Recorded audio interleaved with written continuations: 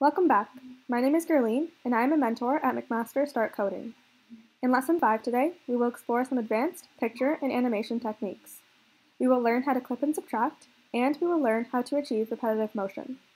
We will rely on knowledge from Lessons 1 to 4, but if you need a quick refresher, you are welcome to ask a mentor for help. Let's get started. Just like in Lessons 1 to 4, we're going to head to MacOutreach.rocks, and we're going to log in using our username and our password.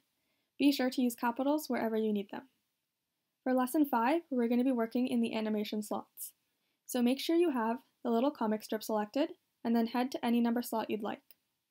Today, I'm just going to stay in slot number 0. I have some code here that I've pre-prepared for the lesson. All of this code uses knowledge that we've learned in Lessons 1 to 4, but let's do a quick overview. So the first thing I have here is my shapes model equals, and then a set of empty square brackets. Because my square brackets are empty, when I click compile, I get no output or I get an empty output. The next thing I have here is a polygon. This polygon is made up of a bunch of points, and this polygon is filled white. We've also named our polygon shirt. If you are unfamiliar with a polygon or you don't remember how to make it, always remember that we have a shape creator tool that can help you make whatever shape you want, and specifically we have a polygon maker tool down here. Back to the animation slot, we have one more thing here, and that is a group called stripes.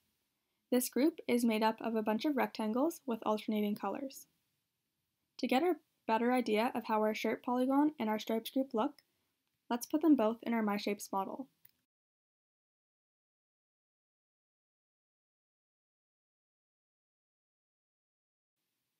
As we can see now, our stripes group looks like stripes, and our shirt polygon is in the shape of a shirt. Now, let's try to create a striped shirt. One way we could do this is by using a bunch of rectangles and lining them up perfectly with the shirt. That might get a little complicated though in areas like here. Also, that might get very tedious. We have a tool called clipping that can make this process a lot easier.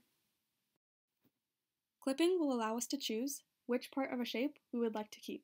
So here, let's try to clip the shape of a shirt from the stripes group.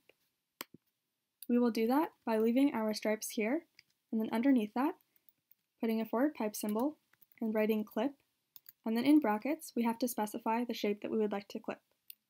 Since our polygon is called shirt, we can just clip shirt from our stripes group. Let's click compile, and as you can see, now we've clipped the shape of the shirt polygon from the stripes group, and we've created a striped shirt. Time for challenge number 1. Your challenge is to create a moon with craters. Your moon should look like the first image before you use clipping to make it look like the second image. Keep in mind that your moons don't have to look exactly like this. Just make sure that the use of the clipping tool is evident. Pause the video now and come back once you've attempted the challenge so that we can go over the solution and the next part of the lesson. Here's how I did it.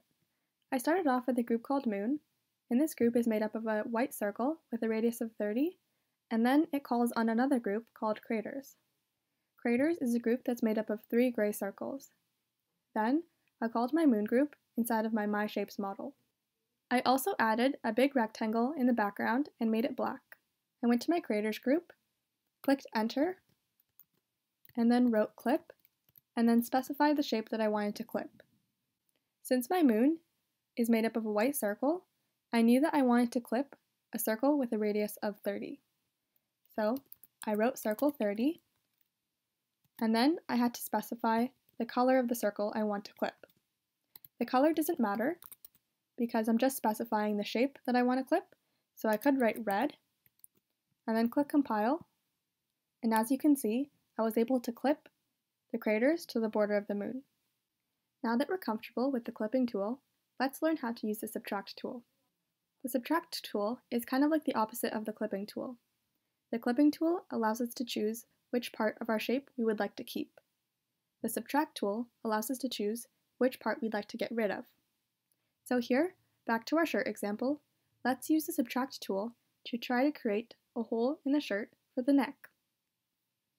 What we're going to do is click Enter, and then use the forward pipe symbol, and this time write subtract. Then, in brackets, again, we need to specify the shape that we want to subtract. So here, maybe an oval would be a good shape for the neck hole. We'll try dimensions of 15 and 10. Then we need to specify the color of the oval. Instead of specifying color, we could also write ghost. What this means is that our shape isn't filled a certain color, it's just see-through. And since color doesn't matter, we could just leave it as a translucent oval.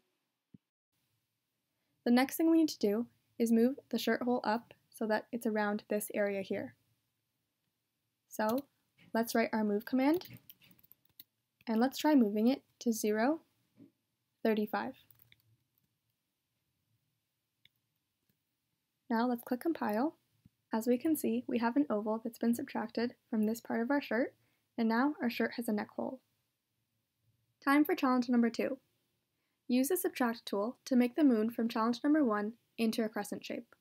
Pause the video now and come back once you've attempted the challenge so that we can go over the solution and the next part of the lesson. Here's how I did it.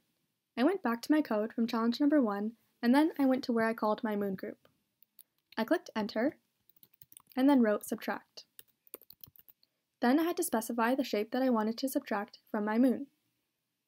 I chose a circle with a radius of 40. Then I wrote ghost, and then the last thing I had to do was move my circle over so that I wouldn't erase my entire moon, but just a portion of it. So I moved the circle that I was going to subtract from my moon to a point of 30, 0. Then I clicked compile and got my crescent-shaped moon. Now let's move on to the last and final part of our lesson today. We want to learn how to create a type of repetitive motion. In lesson 3, we learned how to create one type of repetitive motion. Let's do a quick review. We could write something like circle 10, filled red, and then we could move it with a combination of sine and cosine and model.time.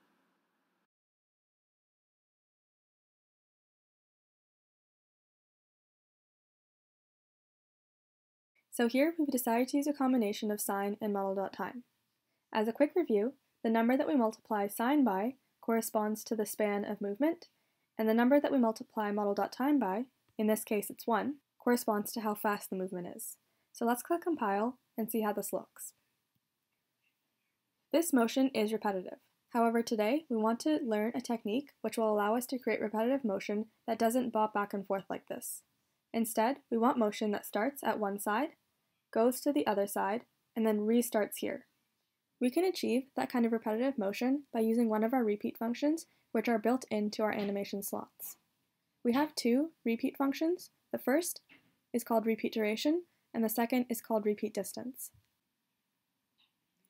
The two functions are pretty similar, but one might be more useful than the other in certain situations.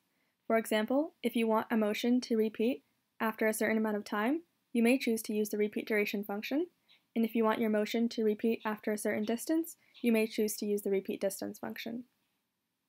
When you want to use the function, all you have to do is write the function name, repeat duration or repeat distance, followed by these 4 inputs before the equal sign. So for repeat duration, it must be followed by values for speed, duration, start position, and time. Our repeat distance function takes in the exact same inputs, except instead of a duration, we take a distance. So anytime you call the repeat distance function, it has to be followed by values for speed, distance, start position, and time. Now let's add a bunch more circles using our repeat functions to create an abstract piece of art. So the first thing I'm going to do is I'm going to add a rectangle in the background so that our background isn't plain white.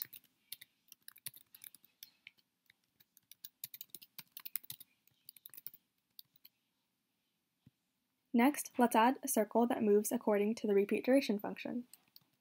So for this circle, we'll give it a radius of 10, and then we'll fill it orange, and then we will move it in the x direction according to the repeat duration function.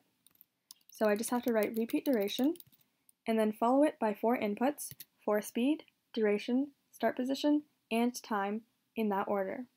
So for speed, I'll do -10. For duration, I'll do 10. For start position, I will do -50. And then for time, I will do model.time. In the y direction, I will keep it at a stationary position of 20. And let's click compile now to see how that looks. So I think that looks pretty cool, so I'm going to leave it. If you weren't happy with how your circle was moving, you can always experiment with these numbers because there's an infinite number of possibilities for movement given that we have 4 different inputs. Let's add a third circle now, but this time we will move it in the x direction according to the repeat distance function. So again, I will have a circle with a radius of 10. This time I will fill it yellow, and then write move. And this time I am using the repeat distance function, so I'm just going to write repeat distance. And then I need to follow it with 4 inputs, including speed, distance, start position, and time in that order. If you ever can't remember what the inputs should be, you can always look down here. Before the equal sign, we'll have all of the inputs you need in the order that you need them to be in. So here, for speed, distance, start position, and time, I will use -20, 80, 50, and model.time. In the y direction, I will have my circle at a point of 20. Now let's click compile and see what this circle looks like. So I'm happy with that. For the next circle, let's use a repeat function to make the circle grow and then disappear and then grow again. So this time, instead of having a specified parameter, I'm going to use the repeat distance function. And I'm going to make sure that I have inputs for speed, distance, start position, and time. So I'll use 20, 20, 0, and model.time. Then I just need to fill my circle with a color. So for this circle, I'll make it blue. Let's click compile and see what this looks like. So as you can see, the circle grows and then disappears and then grows again. It doesn't grow and then shrink and then grow. And that's because we used a repeat function instead of using sine and cosine with model.time. Let's add one more circle into our abstract piece. So for this circle, we will give it a radius of 4, and then when we fill it, we will fill it according to HSL and the repeat distance function. So I'll write repeat distance, and this time I will use numbers 360, 360, 0, and model.time. So this can be my value for H. For my saturation, I will use 1, and for my lightness, I will use 0.5. Then I'm going to close my bracket, and then click compile, and now I have my finished piece of art. That's the end of lesson 5. Now we have a final challenge to complete. Use clipping, subtracting, and the repeat functions in an animation slot creation. Remember to get help from the mentors if you need it. Thanks for sticking around until the end of the video.